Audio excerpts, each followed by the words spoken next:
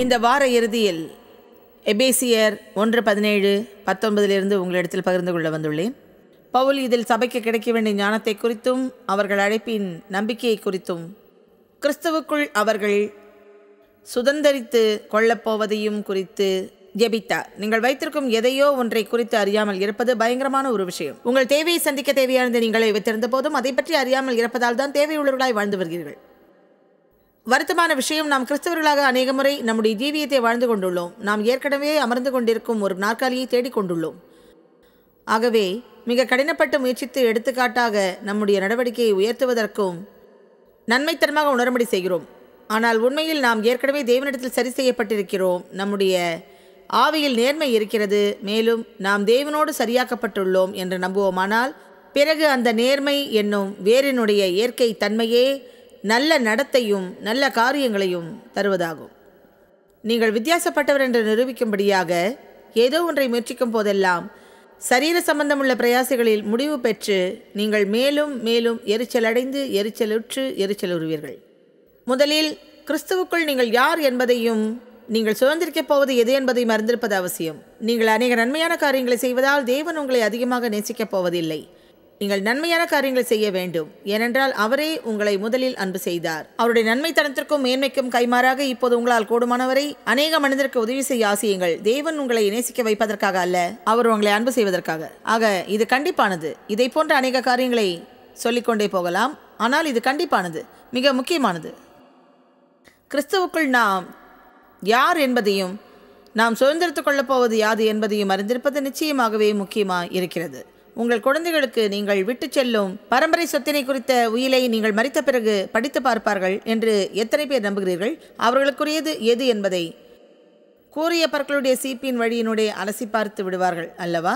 வக்கீல் ஒருவரிடமிருந்து உயிலில் உங்களை எழுதி வைத்துள்ளார்கள் என்று மட்டும் அழைப்பு வந்த உடனேயே அந்த உயில் வாசிக்கப்படும் இடத்திற்கு விரைவீர்கள் அல்லவா? உங்களுக்கு உரியது எது என்பதையும் கண்டுபிடித்து அதில் ஒன்றையும் தவற விடாமல் படித்து பார்த்து கொள்வீர்கள் இல்லையா? அத்தகையதான ஒரு நிலைமையில்தான் நாம் இருக்கிறோம். கிறிஸ்து உழைத்து நமக்கென்று அநேக காரியங்களை சம்பாதனை செய்துள்ளார். பெற்றோர்கள் சில சமயம் குழந்தைகளுக்கென்று விட்டு செல்வதைப் போலவே அவரும் செய்துள்ளார். அவருடைய குழந்தைகளுக்கென்று விட்டு சென்றுள்ளார். அந்த உயிலினை நாம் படித்து பார்க்க தவறிவிடக்கூடாது. இன்னும் சொல்லப்போனால் கிறிஸ்துவுக்குள் நமக்கு இருப்பதையெல்லாம் நாம் கற்றே தீர வேண்டும். ஆக பவுல் முதன்மையாக தேவனை நீங்கள் அறிந்து கொள்ள வேண்டும் என்று விரும்புகிறேன் என்கிறார். நாம் தேவனை அறிந்து கொள்ளலாம் என்பதை தெரிந்து கொள்வோம். நமக்கு ஒரு மதம் இருக்க வேண்டும் என்பதற்காக இயேசு மரிக்கவில்லை. நாம் கிறிஸ்து வழியாக தேவனுக்குள் ஒரு ஆழமான நெருக்கமான தனிப்பட்ட உறவு ஒன்றினை கொண்டிருக்கும்படியாகவே மரித்தார். அவரோடு நீங்கள் உரையாடலாம், அவர் பேசுவதையும் கேட்கலாம். நிச்சயம் உங்களோடு உரையாடுவார்.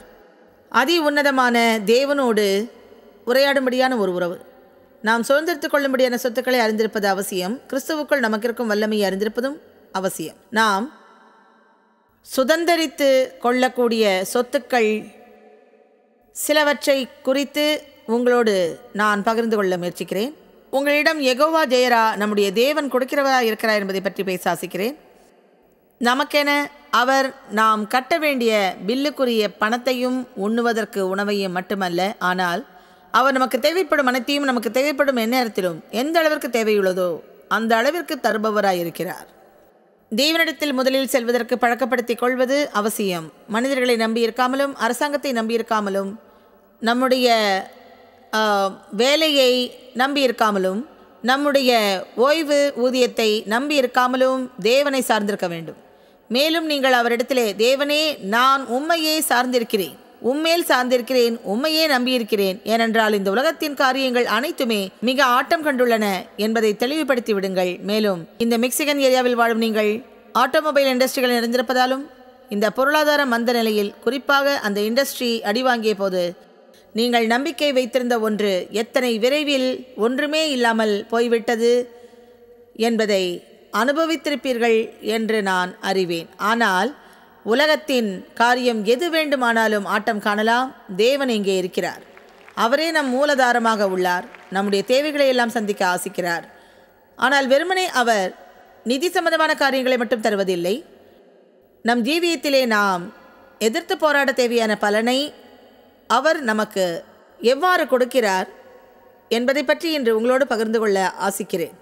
உங்கள் குழந்தைகளில் ஒன்று கையாள்வதற்கு மிக மிக கடினமாய் இருந்தால், அல்லது விசேஷ தேவையுள்ள குழந்தை என்றால், அல்லது உங்களை சுவற்றின் மேல் ஏற்றி நிற்க வைத்துவிடும் அளவிற்கு உள்ள முரட்டு கணவன் இருந்தால், தேவன் அப்பேற்பட்டவர்களிடம் தொட்டு கொண்டுள்ளார்.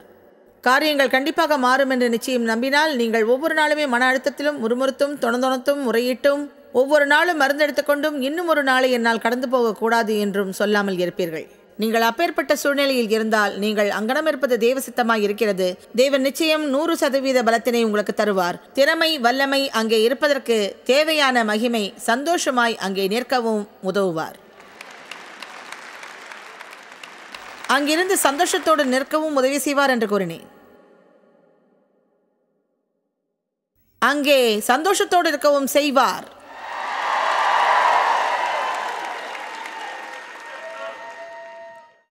ஆமென். இப்போது சில நேரங்களில் தொடர்ச்சியாக ஏமாற்றமடையக்கூடிய காரியங்கள் உங்களுக்கு நடந்தால், உங்களுக்கு எப்போதுமே நடந்தேறிய காரியங்களை எதிர்பார்க்கக்கூடிய கெட்ட பழக்கத்திற்கு நீங்கள் உள்ளாகி போகிறீர்கள். ஆகவே என்னுடைய 20களின் இறுதியை அடைவதற்குள் தேவனுடன் ஒரு உறவை கொள்ளும்படியாக முயற்சிக்கும் போது என்னுடைய ஜீவியத்தில் நடந்தது என்னவோ, கெட்ட கனவுக்கு மேல் கெட்ட கனவுதான் நடந்தது. நான் தேவி சந்தித்த காலகட்டத்தில் எதிர்மறையானவளாகவும், குறிப்பாக நம்பிக்கை சிறிதுமின்றி ஒவ்வொரு நாளையும் எப்படியோ தள்ளி ஜீவித்துக் கொண்டிருந்தேன். மேலும் பலமுள்ள கிறிஸ்தவராய் தேவனுடைய இருதயம் ஆசீர்வதிக்கப்பட்டிருந்தது. ஜீவியம் முழுவதிலும் கிறிஸ்தவராக, தன் 18 வயதிலேயே ஆவியின் அபிஷேகத்தால் நிரம்ப பெற்றவராய் நிச்சயமாகவே தேவனை அன்பு செய்தும் வந்தார். மேலும் அவருக்கு 26 வயதான போது திருமணம் செய்து கொள்ளும்படி ஆசித்தார். பலதரப்பட்ட பெண்களை டேட்டிங் செய்தார். அவர்களோடு ஷாப்பிங் சென்று வந்திருப்பார் என்று யோகிக்கிறேன். அவர் கேட்ட சரியான துணையை தேவன் அவருக்கு தருவார் என்று ஜெபித்து வந்திருக்கிறார். மேலும் அவர் உதவி தேவைப்படும் யாரோ ஒருவர் எனக்கு தரும்படியாக பார்த்துக் கொள்ளுங்கள் என்று ஜெபித்திருக்கிறார். எனவே எங்களுக்கு நடந்ததோ சுழற்காற்றை போன்றதொரு நிகழ்ச்சி. 5 முறை சந்தித்து கொண்ட பின் திருமணம் செய்து கொண்டோம். ஆனால் எங்களை பொறுத்தவரையில் தேவுக்கு கிடைக்கப் போவது என்ன என்பதை அவர் கண்டுகொள்வதற்குள் அதிவிரைவில் இதனை செய்ய வேண்டியிருந்தது. அவரை பயமுறுத்துவதற்கு போதுமான கால அவகாசம் என்னிடத்தில் இல்லை. திருமணம் முடிந்து 3 வாரமான போது என்னை பார்த்து அவர், உனக்கு என்ன பிரச்சனை உள்ளது என்றார். ஏற்கனவே என் வாழ்க்கையில் ஏற்பட்ட பாதிப்புகளால் எதிர்மறையான மனநிலையை கொண்டிருந்தேன். தேவனுடன் நான் நடக்க ஆரம்பித்தவுடனேயும் ஒரு பலமான உறவை அவரிலே கொண்டிருந்த போதும், தெய்வ வார்த்தைகளை கற்றுக்கொள்ள தொடங்கியிருந்த போதும், தேவன் பேசுவதை கேட்டறிந்த போதும், ஒரு நாள் காலையில் பாத்ரூமில் கண்ணாடியின் முன்னே நின்று என்னுடைய மேக்கப்பையும் முடியையும் சரி செய்து கொண்டிருந்த போது, எப்பொழுதுமே நான் கொண்டிருந்த ஒரு இடைவெளியை அப்பொழுதும் நான் உணர்ந்தேன். அது எப்படிப்பட்டது என்று சரியாய் தெரியவில்லை. என் ஜீவியத்தில் அநேக நாள் அது என்னோடு தங்கியிருந்தது. ஏனென்றால் அது மாதிரியான மன அழுத்தத்தை தந்து கொண்டிருந்தது. கெட்ட ஆவியினுடைய பிரசன்னத்தை ஒத்தது அது. உங்களுக்கு தெரியுமே அடுத்து என்ன நடக்கப் போகிறது என்பது போன்ற காரியம். உங்களுக்கு நடந்த அடுக்கடுக்கான எத்தனையோ பிரச்சனைகளால் பயந்து மீண்டும் ஒன்று நடந்து விடுமோ என்று அஞ்சி அடுத்த நாளையே எதிர்கொள்ளவும், வாசல் கதவை திறக்கவும், வருகிற ஃபோன் கால்களுக்கு பதில் கூறவும் பயந்து இருக்கிறீர்களா? என் வாழ்வே அப்படித்தான். என் வாழ்வு முழுவதுமே அப்படியாக வாழ்ந்து நானே காரியங்களை கையாளும்படிக்கு முயன்று, அந்த வார்த்தை கூட வேதத்தில் இருக்கிறதா என்று தெரியவில்லை. ஆனால் தேவனிடத்திலே இந்த உணர்வு எவ்வகையானது என்று கேட்டபோது என் ஆவியில் கேட்டேன், தீய கெட்ட சகுனம் என்று. சிறிது நாளில் தேவன் கூறும்படியாக நீதிமொழிகள் 15:15 கண்டேன்.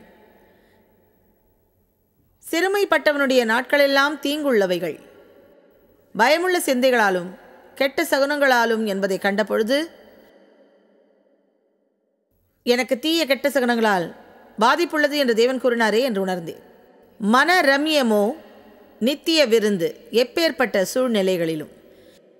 நிச்சயமாகவே தேவன் எனக்கு காண்பித்த ஒன்று, என்னுடைய ஜீவியத்தில் நடந்த அநேக கெடுதியான காரியங்களால் நம்முடைய ஜீவியத்தில் புலப்படாத அநேக காரியங்கள் நடைபெறும். அது வெறுமனே அங்கே உட்கார்ந்து கொண்டு அதை ஒரு மாதிரியாக நாம் உணர்ந்து பார்ப்போம். அதனை குறித்து நினைத்தும் கொண்டிருப்போம்.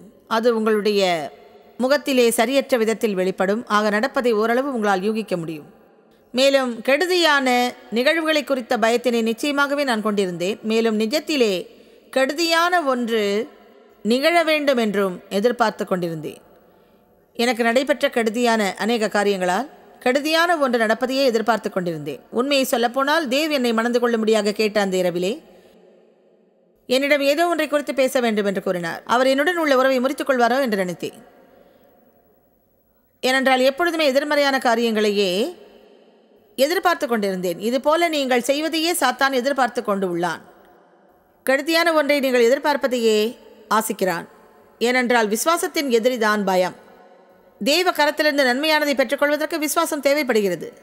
நிச்சயமாகவே சாத்தான் நம்முடைய ஜீவியத்திற்கு கெடுதியான திட்டம் ஒன்றை வைத்துள்ளான். நாம் ஜாக்கிரதையாக இல்லாவிட்டால் பயத்தின் வழியாக அதுபோன்ற காரியங்களுக்கு கதவை திறந்து விட்டவர்களாவோம்.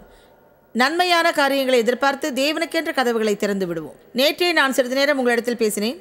தேவனுக்காக காத்திருப்பதையும் தேவனுக்கு காத்திருப்பதை குறித்து வேதம் கூறும் வசனங்களை பற்றியும் பார்த்தோம். அந்த வசனங்களை குறித்து தவறான எண்ணத்தில் இருக்கிறோம். அது ஒரு மாதிரியான மந்த நிலையில் இருப்பதாகவே நாம் நினைக்கிறோம். நான் ஒன்றும் செய்யாமல் இருக்கிறேன்.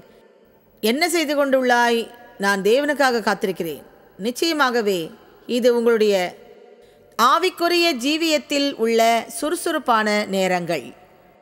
ஆவிக்குரிய ஜீவியத்தில் உள்ள சுறுசுறுப்பான நேரங்கள்.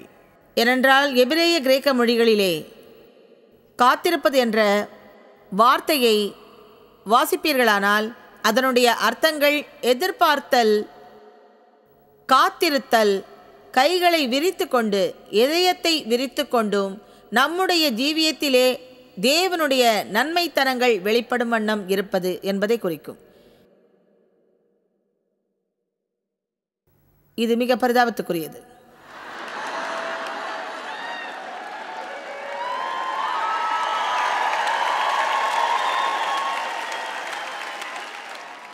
யாராவது உங்களிடம் வந்து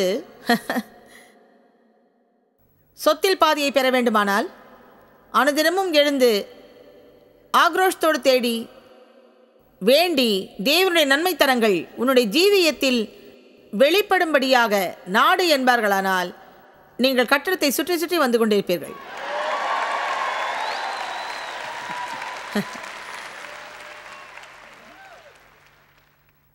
அனைவரும் சேர்ந்து சொல்லுங்கள், நன்மையான ஏதோ ஒன்று எனக்கு நடக்கப் போகிறது.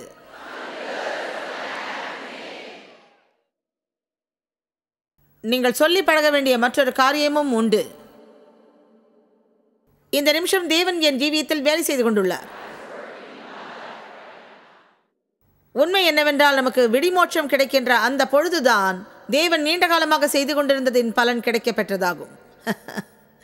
ஆக நீங்கள் எதையும் பார்க்கவில்லை என்பதற்காக, எதையும் உணரவில்லை என்பதற்காக தேவன் எந்த வேலையும் செய்யவில்லை என்று அர்த்தமாகாது.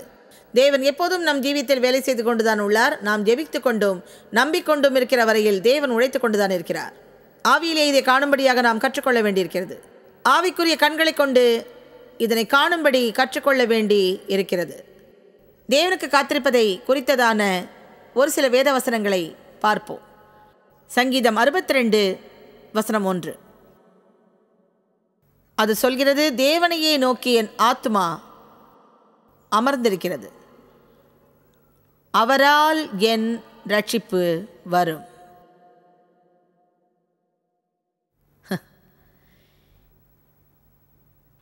யாருக்காக நீ அமர்ந்திருக்கிறாய்? அரசாங்கத்திற்காகவா? உன் நண்பர்களுக்காகவா?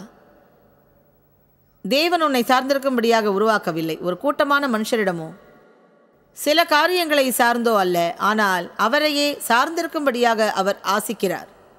நம்மிலே அவர் கிரியை செய்யும்படியாகவும் நம்மால் நினைத்து கூட பார்க்க முடியாத அளவிலான மிக சிறந்த காரியங்களை செய்யும்படியாகவும் அவரை நாம் அனுமதிக்க வேண்டும் என்று ஆசிக்கிறார்.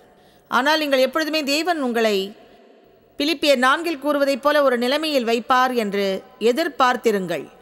உதவி தேவைப்படாத அளவிற்கு தன்னிறைவு உள்ளவர்களாயிருங்கள். ஆமென். உதவி தேவைப்படாத அளவிற்கு தன்னிறைவு உள்ளவர்களாயிருங்கள். இதனால் உங்களின் ஜீவியத்திலே நிறைந்து வழியும் ஆஸ்தியினால் ஆசீர்வதிக்கப்பட்டு உங்களின் தேவைகளெல்லாம் சந்திக்கப்பட்டுவிடும். தேவைகளை சந்திக்கிறவர்களாகி விடுவீர்கள். ஆமென். சங்கீதம் 62:5-6. என் ஆத்துமாவே தேவனையே நோக்கி அமர்ந்திடு, நான் நம்புகிறது அவராலே வரும். நம் நம்பிக்கை தேவனை சார்ந்தே வரும் என்று சொல்கிறது. தீயது நடக்கும் என்று எதிர்பார்த்தால் என்னுடைய எதிர்பார்ப்பு சாத்தானிடமிருந்தே வருகிறது. நன்மையானது நடக்கும் என்று எதிர்பார்த்தால் நம் எதிர்பார்ப்பு தேவனில் தான் இருக்கிறது. ஏனென்றால் தேவன் நல்லவர். அவர் செய்யும் அனைத்துமே நன்மையானது. அவர் செய்யும் அனைத்துமே அற்புதமானது. இன்றைக்கு நல்லது எதுவோ எனக்கு நடக்கப் போகிறது என்று சொல்லுங்கள். உங்களில் யாராவது இதுவோ தூக்கத்திற்கான நேரம், இதுவரை ஒன்று நடக்கவில்லையே என்கிறீர்களா? நீங்கள் எல்லாம் குறைகுடத்தை சார்ந்த மக்கள். நீங்கள் எல்லாவற்றையும் எதிர்மறையாகவே பார்க்கிறீர்கள். இன்றைக்கு நல்லது எதுவோ எனக்கு நடக்கப் போகிறது என்று கூறும்போது அன்றைய நாளில் எனக்கு ஒன்றும் நடக்காமல் தொல்லைகளை நடந்திருப்பேன். மறுநாள் காலையில் எழுந்து இன்றைக்கு நல்லது எதுவோ எனக்கு நடக்கப் போகிறது என்று சொல்வேன். அடுத்த நாளும் எழுந்து இன்றைக்கு நல்லது எதுவோ எனக்கு நடக்கப் போகிறது என்று சொல்வேன். ஏனென்றால் தேவன் தருவதும் கொடுப்பதும் அனைத்துமே சாத்தான் தருவதையும் கொடுப்பதையும் விட மிக சிறந்ததாகவே இருக்கும் என்பதை எப்படியோ நான் அறிந்திருந்தேன். அவருடைய வசனங்கள் நுழைகிற போது ஒளியை கொணர்கிறது. மேலும் ஒளி எங்கிருக்கிறதோ அங்கிருந்து இருள் ஓடிவிடும். ஜீவன் இருந்தால் சாவு அங்கிருந்து போயாக வேண்டும். ஆகவே ஏற்கனவே நாம் யுத்தத்தை ஜெயித்து விட்டோம். நாம் போரிடுவது ஒரு சில யுத்தங்களை, அவற்றை சரியான விதத்தில் போரிடுவோம்.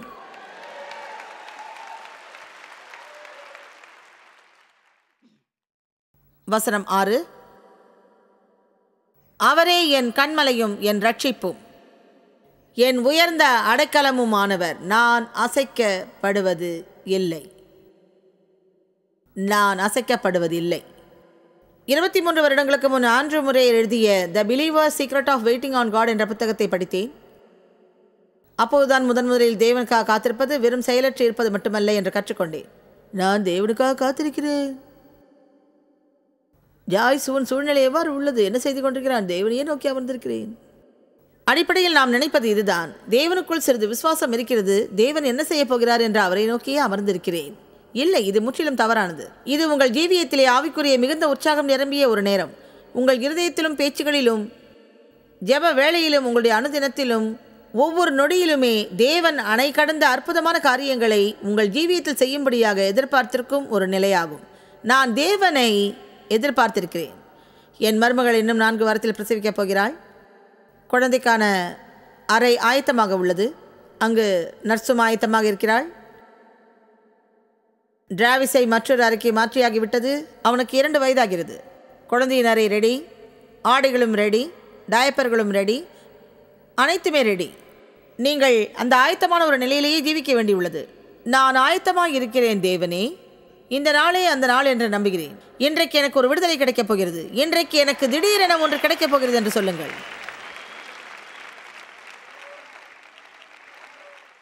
எனக்கு எப்போது வேலை கிடைக்கும் என்று யாருக்கு தெரியும்? என் வேலை போயிடும் நினைக்கிறேன். என்ன நடக்குமோ யாருக்கு தெரியும்? இம்மாதிரி வார்த்தைகளை சொல்லிக் கொண்டிராதீர்கள். சொல்வதை கேளுங்கள். எதிரியானவன் நாம் அவனோடு உடன்படிக்கை ஒன்றை செய்து கொள்வதை எப்படி அன்பு செய்கிறான்? உங்களுக்கு நான் கூறியது போல 2 மாதத்துக்கு முன்பு என் இடுப்பை காயப்படுத்தி கொண்டேன். பிப்ரவரி 18 முதல் கடந்த வாரம் வரை தினமும் எனக்கு வலியும் வேதனையும் தான். இதற்கிடையிலே எம்ஆர்ஐ மற்றும் எலும்பு ஸ்கேன் மற்றும் பல்வேறு காரியங்களை செய்ய வேண்டி இருந்தது. 20 வருடங்களுக்கு முன் எனக்கு கேன்சர் இருந்தது. அதுவும் மார்பக புற்றுநோய் இருந்தது. அதன் பின்பு எனக்கு எந்த தொந்தரவும் இல்லை. ஆனால் எனக்கு எங்காவது சிறிது வேதனை எடுத்தாலும் உடனே எக்ஸ்ரே எடுத்து அவர்கள் கண்டுபிடிக்குமாறு உள்ள அனைத்தையும் கண்டுபிடித்து விடுவார்கள். மேலும் நீங்கள் தான் அறிவீர்களே, உச்சந்தலை முதல் உள்ளங்கால் வரை அலசி பார்க்கும்போது எங்கோ உள்ள சிறிய குழப்படியும் தெரிந்துவிடும். எனவே என்னுடைய எலும்பு ஸ்கேனை பார்த்த டாக்டர்கள் சொல்வார்கள், கேன்சர் மாதிரி ஒன்றுமே இல்லை, ஆனால் தேய்மானம் உள்ள ஆர்த்தரைட்டில் தோள்பட்டை, இடுப்பு, முழங்கால் மற்றும் முதுகில் உண்டாகி உள்ளது என்றனர். இப்போது நீங்கள் சொல்லலாம் என்றார்கள், இன்னையிலிருந்து 1 வருஷத்துக்குள்ள என்னால் நடக்க முடியாது. முதலில் என் தோளில் வலி ஏதும் இல்லை, என் முட்டியிலும் வலி இல்லை, என் முதுகில் மட்டும் சிறிது வலி உள்ளது. ஆகவே இன்னொரு டாக்டரை கேட்டேன், என்னுடைய நண்பர். அவர் குறிப்பாக இது எதை குறிக்கிறது என்று கேட்டேன். உங்களுக்கு வயதாகிறது என்பதையே குறிக்கிறது என்றார். ஆகவே இதைத்தான் உங்களுக்கு தெரிகிறதா? தயவு செய்து இதை நாம் செய்ய போகிறோம். சரி, எனக்கு தேய்மானமுள்ள ஆர்த்தரைட்டிஸ் வந்து விட்டது. எனக்கு தெரியல, இது என்னோட எலும்புகளெல்லாம் தின்னுடுமோ, என்ன நடக்க போதோன்னு யாருமே சொல்லலையே. இதை எப்படி எனக்கு தெரியல, திடீரென்று எனக்கு இப்படிப்பட்ட ரிப்போர்ட் வந்தது என்று எனக்குள்ள வியாதியையும் என்னுடைய பிரச்சனைகளையும் பற்றி சொல்கிறது. நான் என்ன முடிவு செய்தேன் தெரியுமா? எனக்கு தேய்மானம் ஒன்றுமில்லை, கிறிஸ்துவுக்குள் எனக்கு வளர்ச்சியே இருக்கிறது என்ற முடிவு செய்தேன்.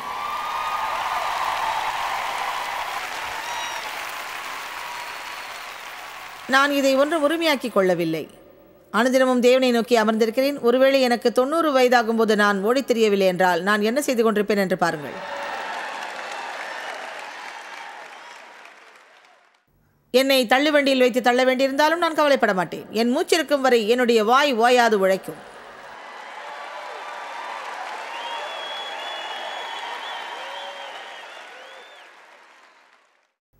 நான் மிகவும் தீர்மானமுடைய மக்களுள் ஒருத்தி. தேவனுடைய உதவியை கொண்டு மேற்கொள்ள இயலாதது ஒன்றுமே இல்லை என்று கண்டறிந்தவள். முட்டாள்தனமான ஒரு நிலைக்குள் மட்டும் மூழ்கி விடாமல் சிறிதளவேனும் நம்பிக்கை கொண்டிருந்தாலே போதுமானது. அதை செய்வது எத்தனை எளிதானது என்பதையும் நான் அறிவேன். அளவுக்கு அதிகமான பிரச்சனைகளை நீண்ட காலமாக சந்தித்து வந்தால் கைவிட்டு விடுவது என்பது மிக எளிதான காரியம்தான். ஆனால் நீங்கள் கைவிட்டு விடுவதற்கான ஆவியானவரின் அபிஷேகத்தையும் வல்லமையும் பெற்றுக்கொள்ளவில்லை. நாம் கைவிட்டு விடுகிற ஜனங்கள் அல்ல, நாம் எழுந்து கொள்ள வேண்டும். ஆனாலும் believers secret of waiting on God என்ற புத்தகத்தை வாசித்த போது அதன் அற்புதமான காரியங்களை நான் கற்றுக்கொண்டேன். புத்தகத்தில் குறிப்பிடுத்து வைத்திருந்தேன். நான் முதலில் இந்த புக்கை அக்டோபர் 1987 வாசித்தேன். அதன் பிறகு எத்தனையோ முறை வாசித்து விட்டேன். அவர் மிக தெளிவாக கூறுகிறார், தேவனுக்காக காத்திருப்பது என்பது மந்தமான ஒரு காரியம் இல்லை, சோம்பேறித்தனமான காரியமும் அல்ல. ஆனால் அதுவோ உங்களுடைய இருதயத்திலே மூர்க்கத்தனத்துடன் தேவனை எதிர்பார்த்து அதே உற்சாகத்துடன் ஜீவித்து இன்றைக்கே நன்மையானது எனக்கு நடக்கப் போகிறது என்று எதிர்பார்க்க வேண்டும். இன்றைக்கு நான் போகும் இடத்திலெல்லாம் எனக்கே அனுகூலமாக இருக்கும். இன்றைக்கு என்னுடைய ஃபோன் அடிக்கும் போதெல்லாம் நல்ல செய்தியை வரப்போகிறது. இன்று என்னுடைய நாள். ஆமென். நேற்றிருந்ததை விட இன்றைக்கு மேன்மையாக உணரப்போகிறேன். இன்றைக்கு தேவனுடைய சுகமாக்கும் வல்லமை என்னில் கிரியை செய்து கொண்டு உள்ளது. நான் கூறுவதை கேளுங்கள். நீங்கள் வருத்தத்தோடும் துக்கக்காரத்தோடும் ஜீவிக்க வேண்டியது இல்லை. நீங்கள் நன்மையாக இருக்கும் போதெல்லாம் உங்களை நீங்களே உற்சாகப்படுத்திக் கொள்ளுங்கள்.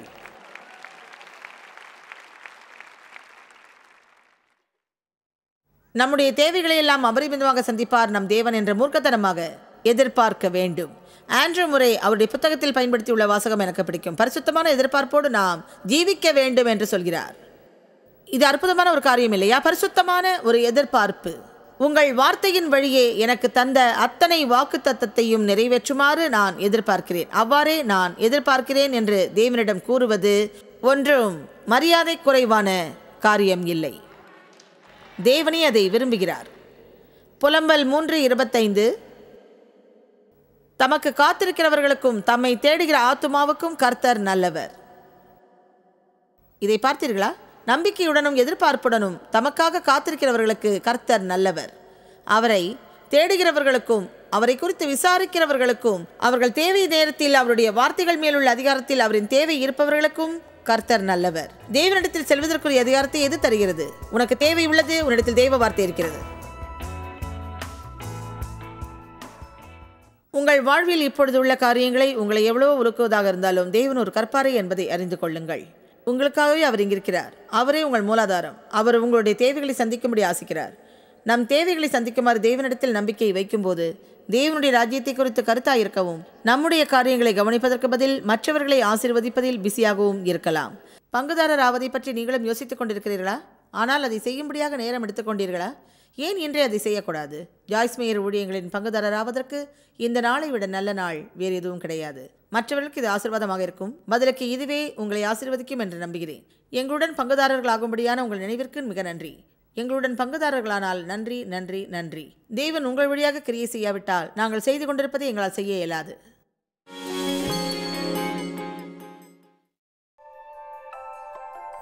ஜாய்ஸ் மேயர் ஊழியங்களில் நீங்கள் அறிந்திருப்பதை காட்டிலும் நீங்கள் எங்களுக்கு மிக முக்கியமானவர்கள். உங்களை பாராட்டுகிறோம். உலகளாவிய இந்த ஊழியத்தை சாத்தியமாக்குறதுக்கு நண்பர்கள் மற்றும் பங்காளர்களுக்கு நன்றி. ஒருங்கிணைந்து நாம் பசித்தோருக்கு உணவளிக்கிறோம், தங்களுக்கு நற்செய்தியும் அறிவிக்கிறோம். தயவு கூர்ந்து இன்றே எங்களுடன் தொடர்பு கொள்ளுங்கள் அல்லது joycemeyer.org சந்தியுங்கள். உங்கள் ஜெப வேண்டுதல்களை பகிர்ந்து கொள்வதற்கு, ஆதாரங்களை பற்றி அதிகம் அறிந்து கொள்வதற்கு, ஜாய்ஸின் கூட்ட அட்டவணையை தெரிந்து கொள்வதற்கு, உலகமெங்கும் கிறிஸ்துவின் அன்பை நாங்கள் பகிர்ந்து கொள்வது நிமித்தம் எங்களுடன் பங்காளர்களாக இணைவதற்கு